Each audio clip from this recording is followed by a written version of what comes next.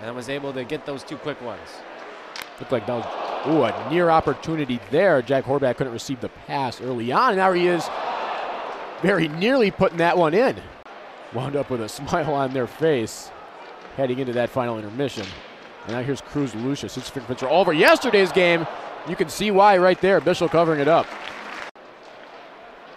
Yeah, I expect that to continue here as well, especially with the way yesterday's game went. Notre Dame probably a lot of frustration. Here's a chance for Wisconsin right off the bat, and very nearly 1-0. But they really had further opportunities to add on in the early goings. Some that were off the post. That one sent at McClellan, who ends up bouncing out to the far corner. Yeah, talk about Owen Lindmark, who's missing today's game. I'm sure Wisconsin hopes he's not out long term. Leads their team in goals. Incredible shot percentage, over 17%, as that shot's high in the air. And much sustained pressure yet for the Badgers at all on the power play, and that's been an issue.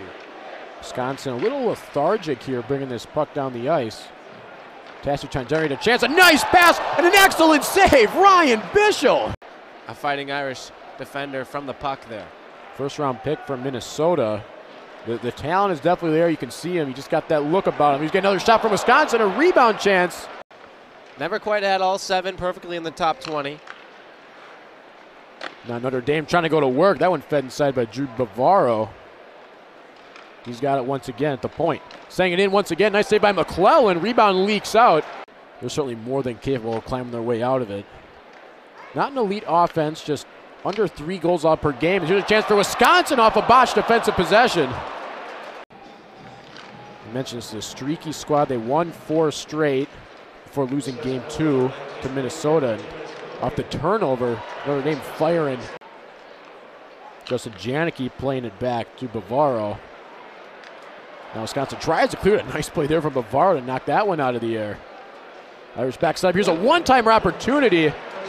The Lotch there to take it away. Janicki, a nice move to try and send it back out, but Lotch. Loose in front of the crease, and an excellent save by McClellan. Bounce there, you'll see that one go right off the stick, and there's Carpenter all alone out front, and McClellan again. There's Carpenter trying to chase down the puck. Instead, it's Wisconsin on the move. Carson Bano slicing and taking a shot. Loose in the crease. Wisconsin there taking away and trying to stuff it in. That one zipped around a decent foul. Lucius trying to get a touch on it. This one sent to the top. Dexheimer thought about firing, now leaving it to Lucius. Back to the top. Cilia fires. Now for Wisconsin, it's Cruz Lucius. So great those centering passes. That's sending it back out the other way. Lucius. Oh, he had a look. Too much air underneath it. Now it's worked its way out to Bavaro. Bavaro catching up to it there. No one to center it to. A nice spin. And there's her centering pass. Kyle McClellan earning another save. Getting some help from his defense as well. There's another look, and McClellan just obviously in good position there. Yep, not a lot of juice on that. Other team in Wisconsin to go down and the full 200 feet and try to enter the zone, which they've done a really bad job with today. That one inside. Tassi tried to put it in, but took a big hit from behind by Jake Boltman. Tassi dumping to Fitzgerald, back to Poladichuk. Sends it to the left wing this time.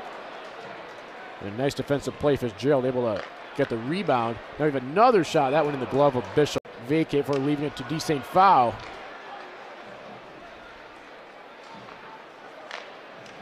There's Dexheimer from the left side. That one zipped through the crease harmlessly. Cole Knuble has it, now sending it back to Seaton. He's been the commander of this power play attack. Knuble again with the shot. Nice save made by McClellan. With a chance to move up that rank. You have to think the voters do a very good job contextualizing the records of these teams. So if you're 500 in the Big Ten, they'll recognize that and vote accordingly. Take another look here. Horbach's right in his grill, and sure, this is all. Quinn Finley through defender, dropping it off to D. St. Foul. Will turn and send it back out. That's Vorlick, he's sending it down. That's Quinn Finley once again. Finley tries to spin, loose in the slot.